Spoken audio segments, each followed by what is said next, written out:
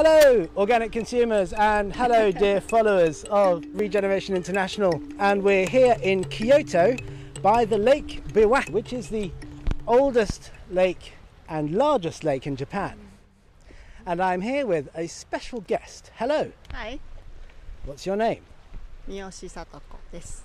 Myoshi Satako, and we are here for an event, a special event organized by the Ministry of Agriculture, Forestry and Fisheries of Japan, entitled Agriculture as the Solution to Climate Change. Myoshi, so you are on the board of IFOAM Asia, right. IFOAM, which is the International Federation of Organic Agriculture Movements, which is a big umbrella organization for the that promotes organic food and farming globally. So what are we seeing here today at this event? Okay, so the Ministry of Agriculture is not only agriculture but also forestry and fishery. So when I now talk about agriculture, it's included. So the lake and ocean and river and also forest, and of course the soil, farming soil, it has huge potential to save this climate change. 30% of climate change affected by agriculture industry. So 30% of man-made carbon emissions comes from agriculture. Right. People think maybe it's from industry, and actually close to more than 30% are from energy or oil using, but 30% are actually coming from the agriculture industry. Using chemical spraying or chemical fertilizer, it exposed in the farmland, and it's eventually come out to the air, atmosphere. So we're trying to fix into the soil that will reduce the CO2s and nitrogens takes from atmosphere to the soil. So this is the first time that an event like this has been organized in the region that assesses agriculture as the solution to climate change. They're not saying it's a solution, they're saying that's the solution. So what they're saying, we're discussing this morning, we can change the way of agriculture and reduce the CO2 in the atmosphere. And in order to do so, we need to do more organic way or less use of chemical fertilizer. This is Shiga Prefecture, and there was a governor was talking. They are practicing Shiga Prefecture eco-friendly agriculture, which is reducing CO2 emission. So that's a good practice, and so I hope Japan and also Asia and the world, they're going to this direction. We change the way of agriculture in that direction. Of whole population of Japan working as an agriculture sector, industry, which is very small percent, I think. Yeah. And it's decreasing, and it's more age. Like I believe more than, half of farmers are more than 70 or 75 years old.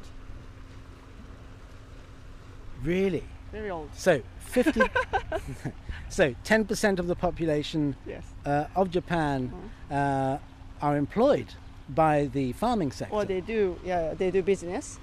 And 50% of them are over 70. Yes. So you need more young people. You need more young people. Young farmers. Yes, definitely. Yes. Otherwise they will go age and will disappear sometimes. We have no farmers. How can we motivate young people to get into agriculture here in Japan? Yes, some people who raised in cities, they're interested in going to the farming, and most of them they're interested in eco-farming, especially organic farming. So we need to support those young new farmers who has no connection. You know, in the history, farmers are son of farmers for a long time, but now it's changing. More new people coming in the farming, but they have no access to land, and they need to learn how to farm. So I think the government should support those young farmers and who wants to do organic farming. So training and access to land, Yes. but also this trend of young people wanting to move from the cities back into the countrysides. This seems to be a global trend. It's happening in the US, it's happening in Europe, it's happening now in Asia. Japan, in Japan also, yes. In Japan? Yeah, definitely. Yeah. Yes. So you also work with something called ALGOA, which is the Asian Local Governments for Organic Agriculture. Organic Agriculture. Now we know that policy making on a national level and an international level is very complicated because it always needs so much consensus. Right. But when you're dealing with local governments, especially local governments who are able to write their own policy, there is a lot of hope. Now, ALGOA is an amazing initiative because it represents hundreds of local governments in different countries around Asia that are working just to do this. What are we seeing with ALGOA? Well, it's very powerful and it's hope. I believe in local government because it's close to the people and that empowers people and also local community. And it's very fast. Once it's set, it really do. I mean, national government is very powerful, but it takes time and they have no land next to them. But in local government, it's full local, they're focused and they know what to do, they know farmers, and the farmer knows the government people.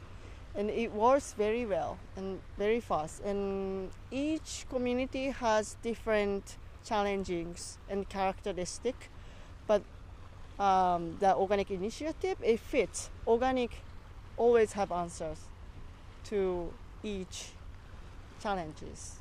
So I think because it's whole approach and the system of organic, it's for really, it's not only one direction, but it's whole. And it changes in sustainable way. So that's really, I think it's quite good move. Can you give us some examples of approaches from local government that you appreciate? Well, the Philippines, they have more than 100 local governments. They get together in LOMC. It's very powerful and very successful. I think you just went to Yes, so the LOMC, which is the League of Organic Agriculture, Municipalities and Cities. Yeah. Knowing that in the Philippines, cities create their own laws. And they have over 200 cities now, municipalities, that have outlawed the use of GMOs and chemicals. Yeah, there are some good initiative or good practice. For example, Sikkim in India or Bhutan as a country. But here in Japan also, I live in Chiba Prefecture, but now I talk to the mayors and everybody agreed to promote organic agriculture, but they don't know how to. So we support them how to make it in practice. But they find it like we have school lunch and make it school lunch, provided organic school lunch. And that changes it's learning process and it's good for kids, and farmers are very happy to provide organic food for the kids. And also it's really good for the local economy. And I think everybody appreciated, excited. So, but a lot of challenges, but it's really the hope and people enjoy. That's the way we should enjoy. Not just discuss and upset, but we should enjoy and appreciate for the good future. So this is what it's all about. Yes. It's about enjoying bringing back the new practices. Just as you enjoyed changing your diet, That's right, yeah. It's hard the first 3 days, but, gradually you feel a lot better after. You feel a lot lighter. And this can be also the same for whole communities.